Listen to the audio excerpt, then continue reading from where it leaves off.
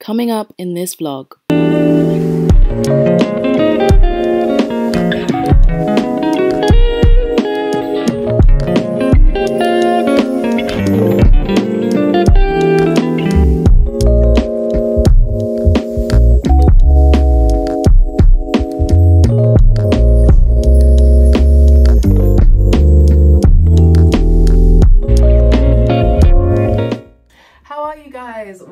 Welcome back to my channel. If you're new here, my name is Renee. I'm a doctoral researcher at Royal Holloway, University of London. It is morning here in the UK. So I'm in the UK, it's morning here. It is Saturday the 26th of March 2022 and we are getting ready to go to Leicester. I'm going to Leicester, I think, for the very first time. No, actually, I've actually been to Leicester before, but very passing.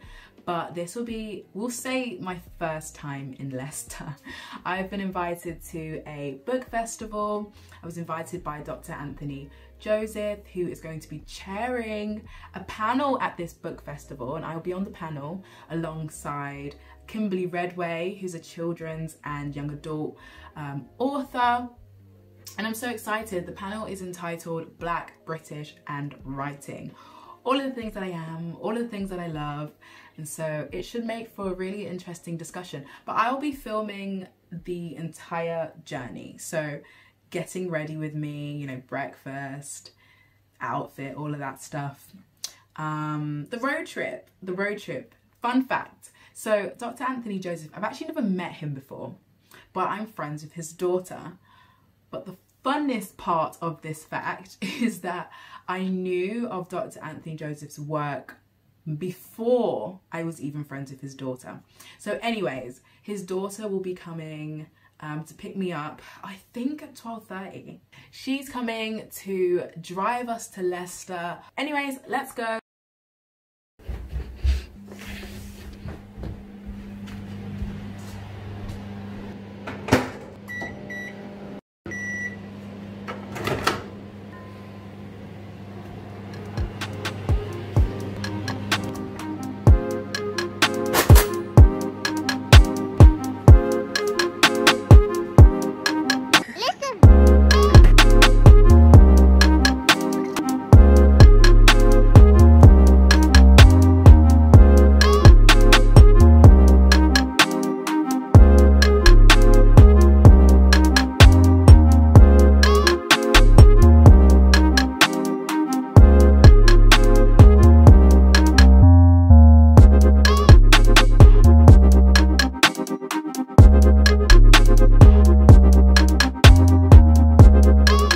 Hey guys, it's come just in time. Literally just before we're about to leave, my new tripod came. I broke my old tripod. It was a, you know, just a cheap plastic tripod that you can get from Amazon. So I decided to invest a little bit and buy a more high-tech tripod. I really feel like I'm going to struggle with this, but this is the Hohem gimbal. It's the 3-axis handheld stabilizing gimbal.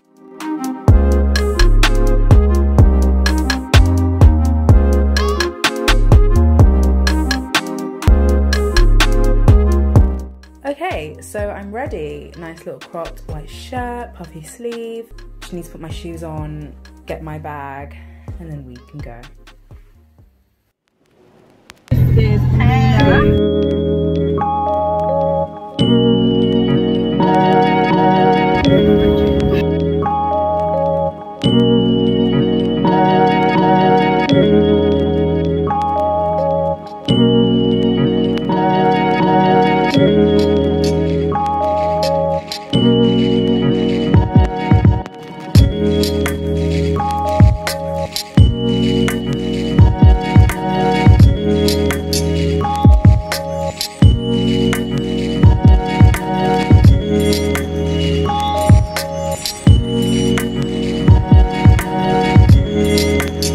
So we're lost.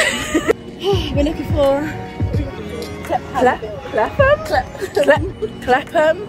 I don't know, anybody from Leicester, you guys can let us know if we're saying it right. But it's saying a 5-minute walk, guys. We made it. We found the building. So this is the Clapham building, the Arts and Humanities building. What I want to do today is, of course, speak to Kimberly and Renée about their views on Black British writing and what that is, to have them read a bit from their work, and then to invite any sort of questions that people want to have at the end. A researcher in the School of Humanities at Royal Holloway, University of London. Her research interests include literary and critical theory, Caribbean neo-slave fiction, Black British writing, and eco-criticism. She's currently writing a Ph.D. thesis entitled We Run Things. We Run Things, a post-colonial eco-critical study of Caribbean neo-slave narratives. Alongside the research, Renée is also a multi-award winning founding director of Beyond Margins UK, which is a race, equity and justice movement. She's also the co-founder of Black in Arts and Humanities, a global online network of Black scholars and practitioners. Kimberley Redway was born in Birmingham, and she currently works for the IT department at West Midlands Police. She's an avid reader and achieved a BA Honours in Creative Writing with English Literature in 2010 from DMU, from Renée, so this is her alma mater. She graduated in 2020 with a Master's in Management and Entrepreneurship from VCU. She has published two children's books, Misfit, which is published by Bloomsbury, and Count Your Blessings, which was published by HarperCollins. She's also been involved in two literature projects, which include Objection to Perfection, an anthology, and Caucasish Professional. I want to give a bit of historical context first to why we're here. I mean, the fact that we have a panel discussing Black British writing means something. It means that it's seen as something distinct from everything else. You know, I've never seen a panel on white British writing. So I thought it'd be really interesting for you guys to hear Dr. Anthony talk a little bit about the history of Black British writing. So, what is the history of Black British writing? Where does it start? Well, Black British writing has to start, if we look at a historical point, it has to start with the abolition of slavery. Because prior to that, slaves were not educated or didn't have the skills or the access to literature that makes you a writer. So you cannot say that it started before the late 1800s. Although someone like a.k.a. who published his slave narrative in 1789 is quite an anomaly. Prior to him, there was really nothing going on. Then after him, it took a long time before there was anything like Black British writing. The first sort of outpourings of this started in the 1930s with people like C.L. James and Guyanese writer called Edgar Mitzaholler, who published probably about 12 novels in the 1930s and 40s. And then, after that, we have people like Samuel Selborne in the 50s, V.S. Naipaul, George Lamming, and that whole generation of which people like Derek Walcott is part of. Who else? Who am I forgetting? Una Marson, Jamaican poet. People like that, 30s, 40s, 50s. There was a boom because suddenly there were a lot of Caribbean people here. After a brief introduction about its history, we then had a group discussion about what Black British writing means to us. I wanted to start with you guys and just ask you, what does that term mean to you? What does Black British writing mean to you? In school, and this is a general problem with the British education system, is that we're not taught much about our history. The books and the novels that we are to read, Mice of Men, or To Kill a Mockingbird, the kind of narratives that we're so familiar with. But I say I'm conflicted because when I think of the term Black British, and then we'll come to writing, but I can't help but ignore the hyphen that's in the middle, and my own hyphenated identity, which has given me a kind of crisis of identity. What I mean by that is, for instance, I'm a Black British Caribbean woman, and the hyphens are between Black and British, and there's another hyphen between British and Caribbean. And the hyphen kind of tells me that you are either part of something, so only a part of something, or you're not this thing at all. It's never that you're fully this. So, for instance, the term black, we can liken that with African heritage. But because of Caribbean slavery, I bear the last name of an enslaver. I don't have access to my African indigenous name. Neither do I know or have knowledge of where my family originated from. So I'm removed from Africa, is what I'm trying to say. Now, being British, even though I was born in Britain, my skin sort of disqualifies me. For instance, I don't know if anybody else in here has ever experienced, you know, encounters where somebody says to you, go back to where you've come from. Now, I was born in Britain, so it's kind of like a funny one to kind of navigate that. So my skin and maybe even my ethnic features disqualify me from being wholly British. And then there's Caribbean. I was born in Britain, and so I'm Black, British and Caribbean, but all of these parts of my identity don't really want to accept me or embrace me. I feel other or outside. And the hyphens now, coming back to Black British writing, are kind of almost a reminder of that. It's like, well, are you Black? Are you even British? And then to write. Generally, there's this erasure, this lack, this displacement, this, you know, segregation, and all of these things are the reasons why I'm so conflicted with this term. I think it's a necessary term because it gives us a place, but at the same time, it's just this kind of reminder that who are you in terms of your identity? Who are you? Where and how do you belong in this space? So unfortunately, we lost some footage of us discussing further on that question, but let's now skip to Kimberley Redway, who's going to be reading from one of her books. So it's called I Can't Work, Confessions of a Bounty. I want to live in a world where my hair isn't a political statement, where I don't wear wig because I want to look white or have dreadlocks because I want to rebel against the establishment. Isn't it enough to want to just look pretty? Isn't it enough to daydream about a world where other races, one in particular, don't touch my hair without permission and announce that maybe you should have it relaxed, so-and-so does, and it looks nice? I want to live in a world where I'm not defined by my skin colour, where my achievements aren't considered unusual or revolutionary. Isn't it enough to just want to be smart? Bounty, black on the outside and white within. Is that my description because I prefer rock to rap, K-pop, to Black British music, and MTV bass to MTV hits to MTV bass? Not that I can afford it either. I'm aware of the struggle, Jim Crow law, segregation, slavery, and the present struggle regarding upward mobility, particularly where I live in the UK. We don't live in a colour-blind world, but I truly believe that white privilege exists. Do I wish to speak about the fact that my skin colour could keep me from a certain way of living? Maybe that's one for the next opinion piece.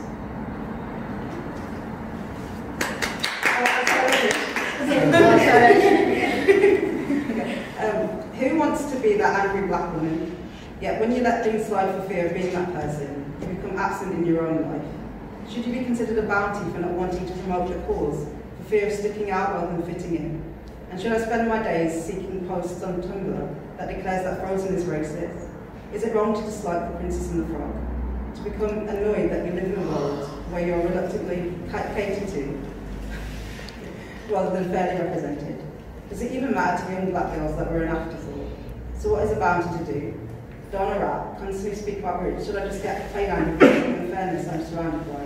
Or should I immerse myself in the sounds of Taylor Swift? Should I consider the cultural appropriation of twerking? Should I complain about other races adopting practices that are considered racially reasonable? It seems the best thing to do is to start a dialogue, to encourage discussion about the struggle, because it isn't just going to go away. Yet the problem is not helped by labelling others who appear to be unfazed by the struggle bounties. Instead, the better use of our time might be to celebrate difference, and in turn maybe teach others about this approach to different cultures. We live in a time of social media revolution, the signing of petitions, and the realisation that marching seems to be largely ignored by those who need to change. The best we can do is to rise above mediocrity and to present a new way of life. We need to unite and teach one another about how to approach the problem. Well, that's enough about revolutions and change. I'm off to make curry go, and for a bounty I make a tasty one. Bearing in mind that this panel discussion was just one session or event that was going on across this full-day book festival, I was invited to do something that I've never quite done before, which was a public reading of my work. I had the option to read something creative, so either a poem that I wrote or a short story, or something critical like an essay, and I opted for the latter because I'm more confident in that area of sharing my work. So I'm going to share with you guys just a little snippet of a lyric essay that I wrote on paradise, the Caribbean, and naming. I hope you guys enjoy it. Naming is largely considered to be an effectual act of formation, following Adam's mandate from God to name the animals in the Garden of Eden. Philo describes this Adamic act of naming as an idyllic linguistic triumph, which is superior to any other theory of language's origin. European colonizers like Columbus believed that they were in fact the ones who could possess the power to perform what God and Adam made possible, which was creation out of nothing. They assumed upon their arrival that the Caribbean had no history, or culture, or identity. In this sense, the Christianizing, the civilizing, and renaming project was based upon an epistemology imparted with the notion of creation out of nothing. And though Adam's naming is said to have allowed animals to have, a true identity and the freedom to be, in the colonial project, naming is rooted in a kind of nomination that expresses its destructive and oppressive abilities. Colonizers felt as though they could create the Caribbean in their image and in their likeness. This was to be the second coming of the Caribbean and the creation of a new world paradise. With the replacing of indigenous names, place names, came this kind of paradisiacal or paradise mythologization of names. So for instance, the name Dias Dominica, which is a place in the Caribbean, translates as the Lord's Day. Valle del Paraiso means Valley of Paradise. Even the name Trinidad represents the Holy Trinity. Colonialists sought to baptize the landscape so that it takes on the name and identity of Jesus and Europe linguistically. It is this colonial construction of the Caribbean as a paradise which has transformed the region into a zone of delight, free from human anxieties, a site of exploitation and consumption. In short, that essay explores how European colonizers weaponized Christianity, a faith which encourages peace and unity and love, and instead they molded it and refashioned it towards their own oppressive goals and objectives. It looks at the erasure of indigenous Caribbean place names and argues that we can reverence the indigeneity of the land by remembering. We must reinstate power in the land by responding to its sighs and its yearnings for a life fashioned out of clay. The most important thing about clay, I believe, is not that it represents the earth, home or place, but that it symbolizes change and transformation and pliability. But the beautiful thing about remembrance is that it positions us in the past. As such, we can look back to when the rocks were once clay, when these places were identifiable by their indigenous names. We can now not only acknowledge the cultural heritage of the land, but we can also recover it through memory. The audience were amazing. We then opened for some questions, which really took the conversation on Black British writing to a new level. It was a wonderful session. I also got to see some people who I greatly admire in the audience. So after that, I said a quick hello to them. We had a little look around the book festival and then a drive through Leicester. So let's get on to the next part. So guys, we've just finished our session. You've just seen snippets of, moments from the talk. But I have to introduce you to Dr. Anthony Joseph. Oh, hello. It's your moment. Hi. Tell me who you are, tell me what you do, because he's also a musician. I'm Anthony Joseph. You can find me online. But no, it was amazing. It was amazing working with Renée and Kimberly. I hope we can do it again in a bigger context. Yes, absolutely. Ongoing conversation. So I was just telling his daughter on the way here that he's a big deal. Can I just say also that in the audience, somebody who I follow on Twitter whose work is incredible, they are incredible, turned up at the event, and I want to introduce him to you guys. This is Trey. Hi. Tell them what you do, tell them about your work. So, creative writer, I do a lot of spoken word, performance poetry in terms of like black history, race, that sort of stuff. Also a lot of historical work as well, historical academia. So historical writing into Windrush, slavery and that, all that sort of stuff as well. And then also political activism. Where can people find your work? So search me on Instagram, so at Trey Ventle Ed. You'll find, and that's the same on Twitter as well. Yeah. And just Google search Trey Ventle and you should get a whole list of things. Amazing. I'll leave your links on the screen here. Yeah. But it's so lovely to meet you. You too. So I didn't get a chance to speak to Kimberley Redway at the end of the event, but I will leave her details for social media, as well as Dr. Anthony Joseph's, and anything else that I've mentioned throughout this vlog that I said that I was going to put in the description will be in the description. If you're not subscribed already, you will be missing out. The next vlog you'll see is me going to Liverpool. I'm going to Liverpool to visit the International Slavery Museum, as well as a bunch of other museums and art galleries. I show you around Liverpool. It's an awesome vlog, so you want to subscribe right now. See you next time.